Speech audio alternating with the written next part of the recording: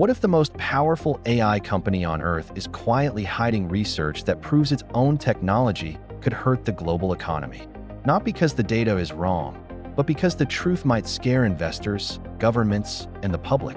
Today, we're pulling back the curtain on a growing controversy inside OpenAI that's sending shockwaves through the AI research world and raising serious questions about transparency, incentives, and power. OpenAI may be suppressing its own research to protect a trillion-dollar future.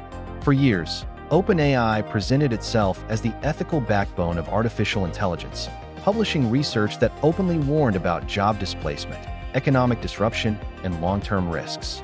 But according to multiple sources, that culture has changed.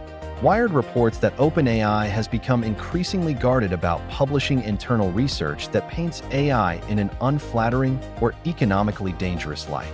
The tension reportedly became so severe that at least 2 members of OpenAI's economic research team resigned in frustration. One of them was economist Tom Cunningham, who left behind a blunt internal message accusing the team of drifting away from real research and turning into what he described as a propaganda arm for the company. Shortly after Cunningham's departure, OpenAI's chief strategy officer Jason Quan sent an internal memo that revealed a deeper shift in philosophy.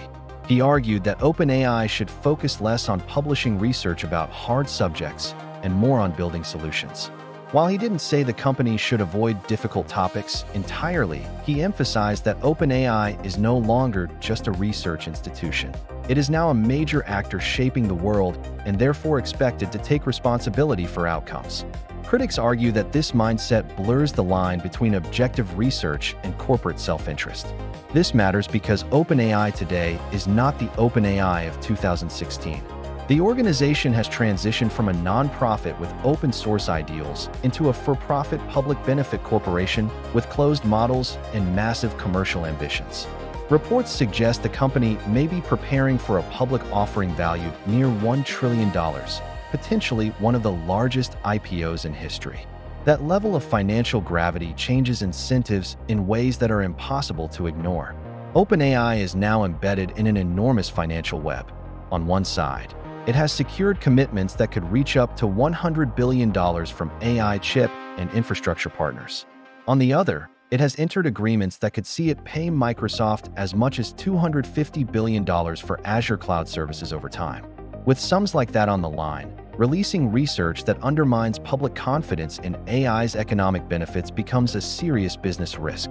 According to Wired, OpenAI's economic research is currently overseen by Aaron Chatterjee, who led a report released in September highlighting how ChatGPT is used globally and how it boosts productivity. The report framed this usage as evidence of economic value creation.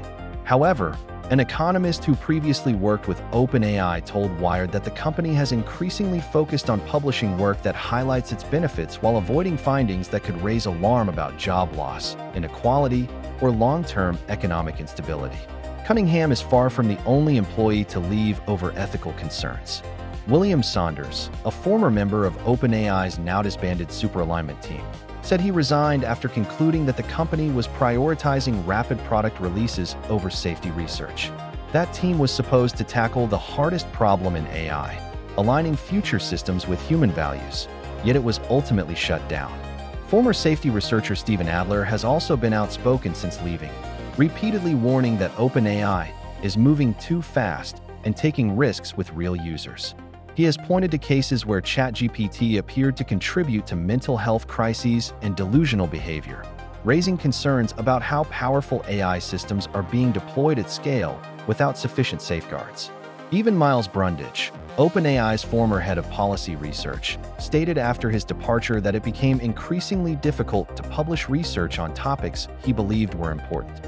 When multiple senior researchers independently voiced the same concern, that uncomfortable research is being deprioritized, it suggests a systemic shift rather than isolated dissatisfaction. What we are witnessing is a broader transformation. OpenAI has moved from being a watchdog warning the world about AI risks to being one of the most influential economic forces driving AI adoption. In that transition, transparency becomes harder, incentives become distorted, and research risks turning into narrative management. This is not just an OpenAI issue. It is a structural problem that emerges whenever frontier technology collides with massive financial stakes. The real danger is not that AI will reshape the economy. That is already happening. The danger is that society may lose access to honest, independent research about those changes at the exact moment it needs it most. If the institutions building AI are no longer willing to publish inconvenient truths, policymakers, workers, and the public are left navigating the future blind. That's why stories like this matter.